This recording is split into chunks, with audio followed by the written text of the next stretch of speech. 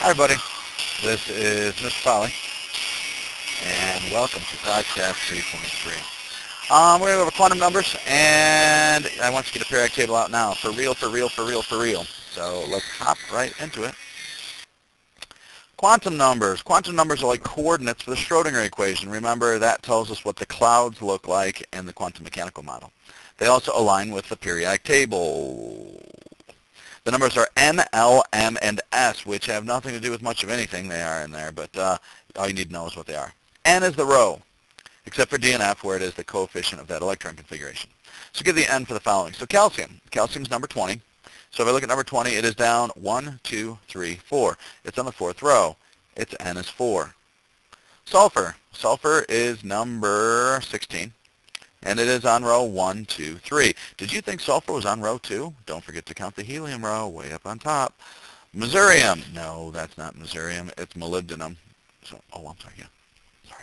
It's molybdenum. So I have to be quieter. They're taking a test next door.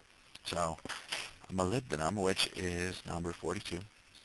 Okay, sure. Okay, no, it's fine. So I'm getting up and moving, everybody. So, oh, no problem.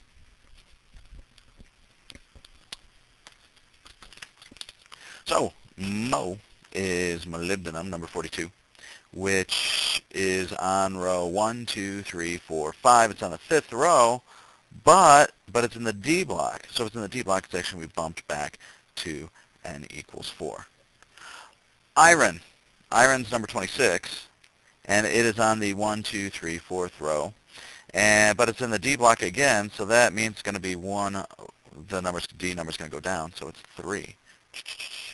Europium is number 63. It's in the F block. So europium, if you notice, would be on the 6th row. So if you look at row 6, and then where that kind of kicks out, it's in that top part. So it's in the 6th row, but because it's in the F block, because it's in the F block, it gets bumped down too, so it is going to be 4. Well, not 4F, just 4. L is the block. S is 0, P is 1, D is 2, F is 3, and it's that simple. So M is the orbital. For us, it's the column. It ranges from negative L, that's an L, not a 1, to positive L. I usually make the little cursive L. Give the L for the following. Carbon. So if I look at carbon, I'll draw the little...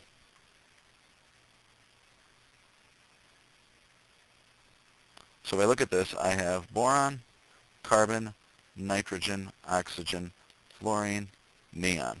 Now, it's in the P block, right? And the P block is 1, right? So that means I count this off negative 1, 0, 1, negative 1, 0, 1.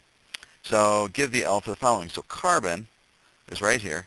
So carbon is 0. Nitrogen is 1. Bromine is down here in the fluorine one, right? And that's going to be 0 again.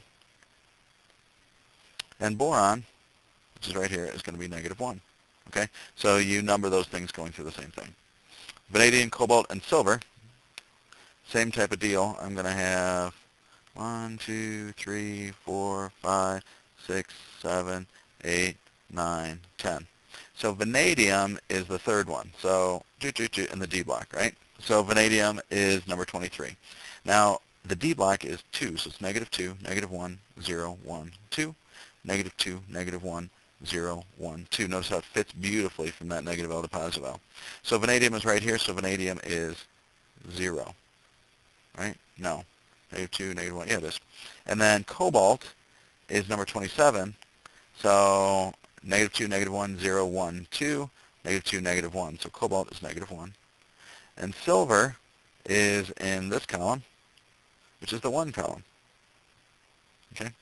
Then I have praseodymium, europium, and lutetium, sorry. So if I have the F block, I would have 14 electrons, right? So that means if I were to label these, it would be negative 3, negative 2, negative 1, 0, 1, 2, 3, negative 3, negative 2, negative 1, 0, 1, 2, 3. And then praseodymium is number 61, 1, 2, 3, 4. 1, 2, 3, 4, 0. That's 0. Europium is 1, 2, 3, 4, 5, 6. The 6 come over, 1, 2, 3, 4, 5, 6. That's praseodymium. Oh, that's europium, pardon me. That's europium. And then lutetium is the last one all the way down here, so it would be 3. S is the spin. Plus a half for up, minus a half for down. So remember in your orbital diagrams, if you're adding electrons, say I'm in my p block, it would be plus a half, plus a half, plus a half. First one in orbital we say is up. The second one in orbital we say is down. And don't forget Hund's rule where everybody gets 1 before anybody gets 2. So let's do the whole chart. So potassium. Potassium is in row 1, 2, 3, 4. N is 4. L is the block. It's in the S block, which is 0. Now M ranges from -0 to +0, which is just 0. And potassium is the first one on there, right? It's the first one. So that would be plus 1/2. Its partner calcium, which is right here, notice it's almost exactly the same. N is 4 because it's in the 4th row. S block. M is always 0 because it ranges from -0. This is -1/2 because it's the second electron in that orbital.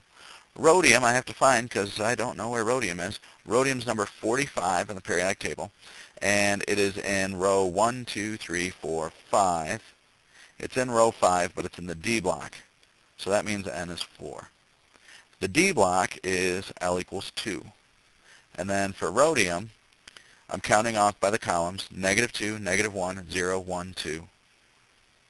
-2, -1. Rhodium is -1. So again, if you count starting with the scandium column over to rhodium, and you count from -2 up to +2, you'll get it. So rhodium again is -2, -1, 0, 1, 2. -2, -1. That's the second time I said -1, so it's -1/2. TB, why do I pick these elements that I don't know where they are? TB is terbium number 65. So it's in the F block. So it would be on the 6th row, but because in the F block it's down 2, so it's 4. The L for the F block is 3, and then count it off. So I'm going to terbium. So -3, -2, -1, 0, 1, 2, 3, -3. So notice it's the second time I hit -3. So if it's the second time I hit -3, it's -1/2. Copper, number 29. I know where that one is. It is on the 4th row, but it's in the D block, so N is 3. L is the D block, so it is 2. And M for copper, starting with scandium, -2, -1, 0, 1, 2, -2, -1, 0, 1. So it's in number 1. It's the second time I have a number 1, so it's -1/2. But that looks like a third, so it's -1/2. Review. N, L, M, and S are quantum numbers that refer to variables in the Schrodinger equation. The periodic table tells us how to find quantum numbers, and just do them. The more you do, the better you get. And the better you get, the happier you are. You've done your podcast, and you can say, toodles.